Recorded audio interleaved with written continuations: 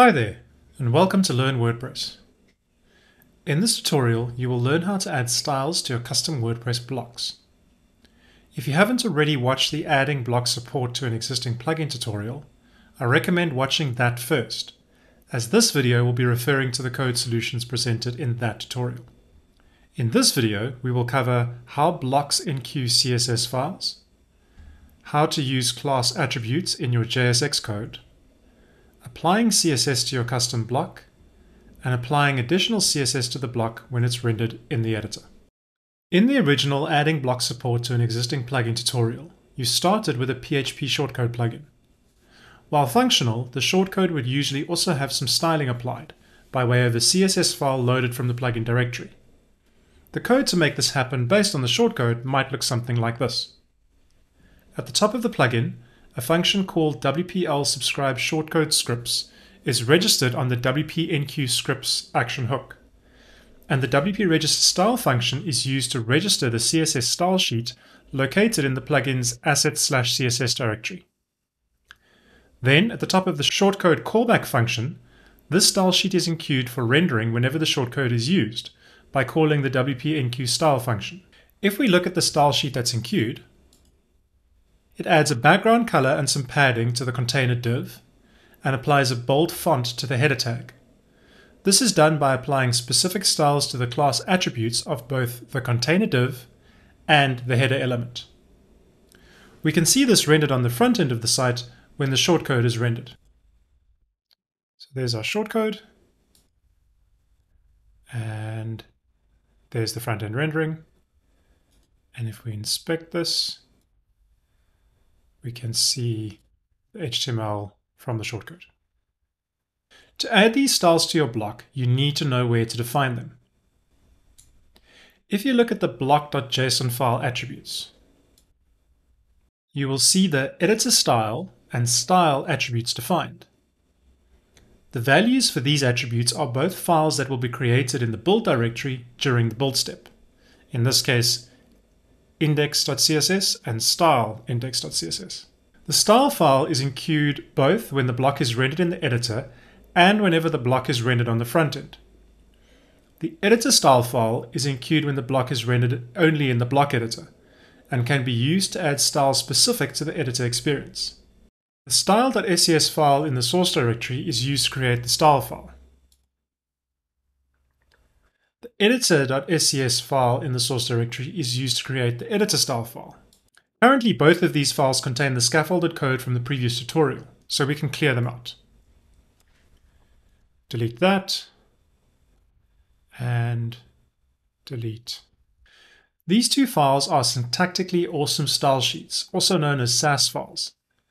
Just like the new JSX format used to create blocks transpiles into regular JavaScript during the build step, Sass files transpile into regular CSS. These files follow the new SCSS syntax, which you can learn more about on the Sass website. Fortunately, Sass files also support regular CSS, which you'll be using in this tutorial.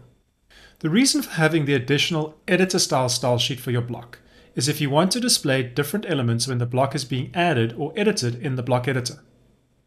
For example, you might have a block that includes select box, which allows the user to select a post which powers the block in the editor. The select box would only be displayed in the editor, but you might want to style it in some specific way. This is where the editor style sheet comes in handy. Let's start by styling the block. If you've not done this already, switch to your terminal and start the WP scripts dev server in the plugin directory, so it watches the file changes and builds the new block output while you code. So we will run npm start and confirm that it's building.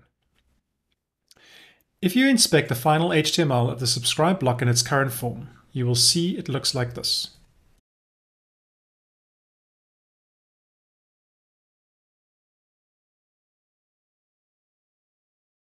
Container div's class attribute is generated from the name property in the block.json file and is used here because we used useBlockProps in the save function. You can make use of this class in the style.scss file so it targets the correct elements. So it's WP block, WP learn subscribe, subscribe block. And if we switch over to our editor and paste that, then we can style the block. And we'll just grab the styling from the original file. This will add the background color and the padding to the container div in the block. At the same time, it would be a good idea to add the class to the header element so that we can define the specific styles to that element in our block. To do this, we need to add a class name value in the save function and the edit component where it renders the JSX.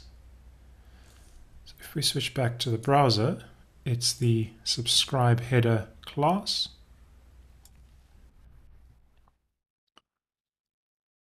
In our save function, update this to be class name subscribe header, and then in the edit, do the same thing. Because JSX is closer to JavaScript than HTML, even though it looks like HTML, it uses JavaScript DOM properties instead of HTML attributes. Therefore, you use the class name property here and not the HTML attribute class. Then you can update your style.css file and add your header styling. So in our case, we're going to copy the container and then add the subscribe header class, and then grab the styling from the original style sheet. This will add an additional bold font to the element with the class subscribe header. If you switch back to the terminal, we can see the build completed successfully. To see the change, you'll need to refresh your post in the editor screen as the build has updated the block code. Back in the editor, let's close that. We can refresh this. And there we can see the styling. Sometimes your browser might have cached the editor style, so you might have to do what's known as a hard refresh. In Chrome-based browsers, you can do this by enabling DevTools, right-clicking on the refresh button and selecting the relevant option. Empty cache and hard reload. If we preview this block on the front end, we can see that the style has also been applied there.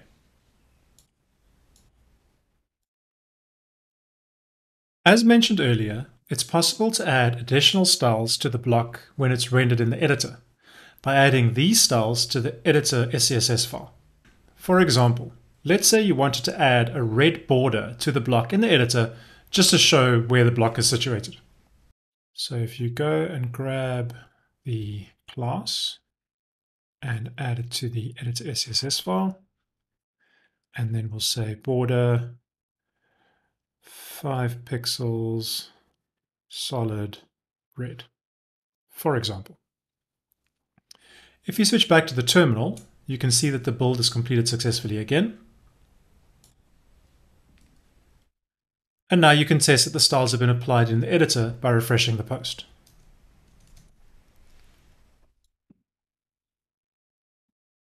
And there we can see the red border around the block. However, if we view the same block on the front end, so let's preview this again, we can see that the border color has not been applied. Congratulations, you have successfully styled your custom block. Happy coding!